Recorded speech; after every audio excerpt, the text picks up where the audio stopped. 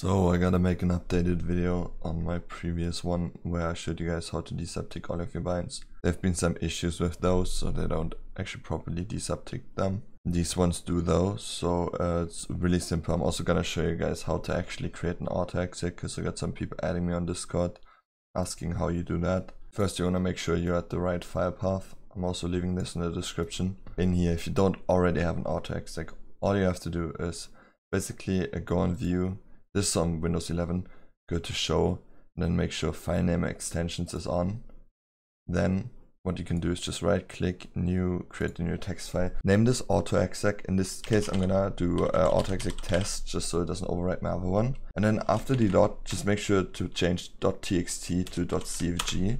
It's going to tell you that it might become unusable if you change the file name extension. It won't break though, so just click yes. And then download something like Notepad++, so you can edit everything inside there. Then you have your autoexec.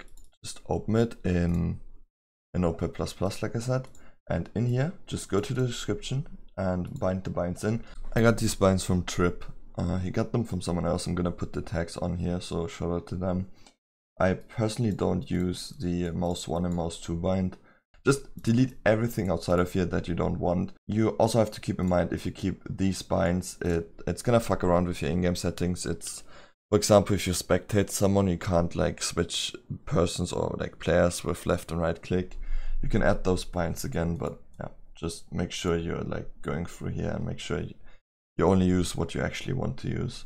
And then there's also two more binds. It's a jump bug bind and a long jump bind. These are not subticked, but they're still really useful. I'm gonna link Trip's video on how to use them. He explains it way better than me, so you can watch that. And that's pretty much it. You're just gonna save the file, go in game, and then you're just gonna type exec, autoexec, and it's done. What you can also do is go on Steam, go to your properties, and just type in -exec autoexec, and it's gonna execute it when you start the game. And that's pretty much it. These properly fix desubticking them, but yeah, I hope this video clears that up, and enjoy.